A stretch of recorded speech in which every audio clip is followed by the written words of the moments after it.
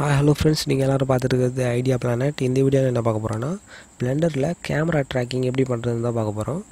நீங்கள் வந்து Blender software open பண்ணும்போது அதில் க்யூப்னு ஒரு ஆப்ஷன் இருக்கும், கேமரா ஒரு ஆப்ஷன் இருக்கும்.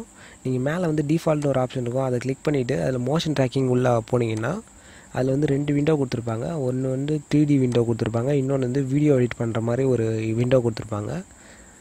இப்போ வந்து நீங்கள் உங்களுக்கு தேவையான வீடியோ ஃபுட்டேஜை உள்ளே வந்து இம்போர்ட் பண்ணணும். இப்போது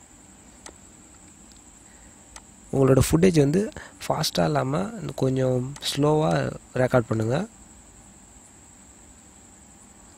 இப்போ நீங்கள் வந்து அந்த ஃபுட்டேஜை ட்ராக் பண்ணணும். ஃபஸ்ட்டு வந்து ப்ரீஃபிச் பண்ணுங்கள். இங்கே சைடில் வந்து லெஃப்ட் சைடில் ப்ரீஃபிச்னு ஒரு ஆப்ஷன் இருக்கும், அதை கிளிக் பண்ணிங்கன்னா உங்களோட வீடியோ பாதி ப்ரீஃபிச் ஆகிடுச்சு. இப்போ வந்து நீங்கள் அதில் வந்து டிடெக்ட் ஃபீச்சர்ஸ் கொடுத்தீங்கன்னா அதில் வந்து ட்ராக் பாயிண்ட்ஸ்லாம் க்ரியேட் ஆகிடும். இப்போ வந்து நீங்கள் அதை எல்லாத்தையும் ட்ராக் பண்ணணும். ஒன்று ஒன்றா ஒரு ஃப்ரேமாக நீங்கள் எல்லாத்தையும் அதை ட்ராக் பண்ணணும்.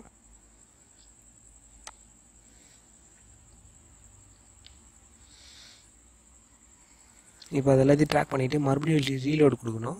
ஏன்னா பாதி வீடியோ தான் ப்ரீஃபிச் ஆகிருக்கு. ரீலோட் கொடுத்துட்டு மீதி இருக்கிற வீடியோவையும் ப்ரீஃபிச் பண்ணிவிட்டு அப்புறமா அதையும் ட்ராக் பண்ணி ஃபுல்லாக முடிக்கணும்.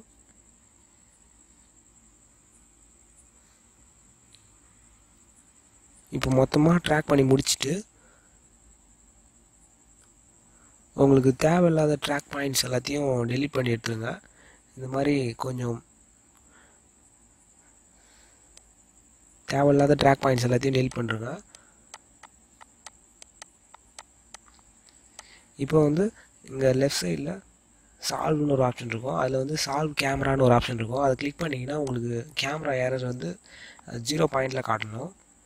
இப்போ வந்து இங்கே ஃப்ளோரு, ஆரிஜின் அதுமாரி 3 ஆப்ஷன் இருக்கும். இதில் இருக்கிற 3 ட்ராக் பாயிண்ட்ஸை செலக்ட் பண்ணிவிட்டு ஃப்ளோர்னு கொடுக்கணும். அதுக்கப்புறம் ஒரு ட்ராக் பாயிண்ட்டை செலக்ட் பண்ணிவிட்டு ஆரிஜின்னு கொடுக்கணும். அப்புறம் அதில் இருக்கிற செட்டிங்ஸ் எல்லாத்தையும் பார்த்துட்டு நீங்கள் வந்து இந்த 3D வியூவுக்கு வந்தீங்கன்னா அதில் வந்து உங்களுக்கு இந்த ட்ராக் பாயிண்ட்ஸ் எல்லாமே அந்த 3D வியூவில் தெரியும். இப்போ நீங்கள் வந்து அந்த பேக்ரவுண்ட் இமேஜை வர வைக்கணுன்னா இங்கே நான் பண்ணுற மாதிரி அங்கே போய் வியூவில் போய் 3D கேமரா வியூ கொடுத்தீங்கன்னா உங்களுக்கு வந்து அந்த பேக்ரவுண்ட் இமேஜ் எல்லாமே தெரியும் அதில். இப்போ நீங்கள் எஸ் அழுத்தி அந்த மவுஸை வந்து ட்ராக் பண்ணிங்கன்னா அந்த சைஸ்லாம் நீங்கள் இன்க்ரீஸ் பண்ணிக்கலாம்.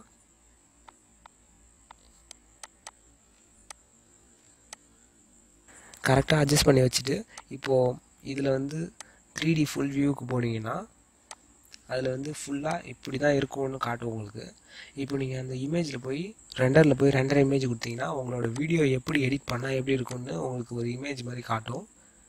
இப்போ நீங்கள் அதில் வந்து காம்போசிஷன் அதுக்குள்ளே போனீங்கன்னா உங்களுக்கு வந்து இந்த கலர் கரெக்ஷனு, இந்த க்யூபுக்கு வந்து இந்த ஷேடோ கொடுக்கறது, இது எல்லாத்தையும் நீங்கள் இந்த காம்போசிஷனில் செட்டிங்ஸில் போய் பார்த்துக்கலாம். நீங்கள்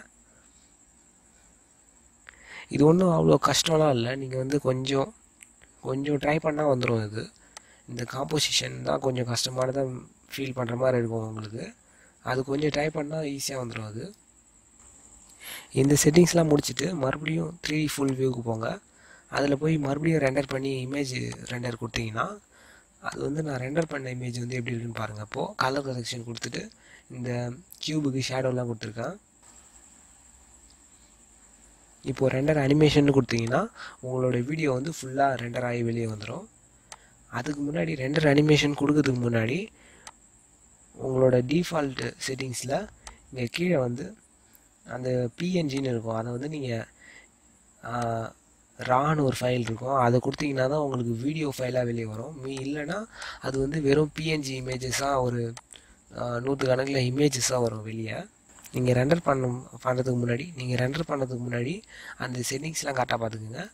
இந்த க்யூபுக்கு பதிலாக நீங்கள் வேறு 3D ஆப்ஜெக்ட் எது வேணால் இம்போர்ட் பண்ணி நீங்கள் இது மாதிரி ட்ராக் பண்ணி மேட்ச் பண்ணிக்கலாம். மேட்ச் மூவிங் இது மாதிரி ஈஸியாக பண்ணிக்கலாம் நீங்கள்.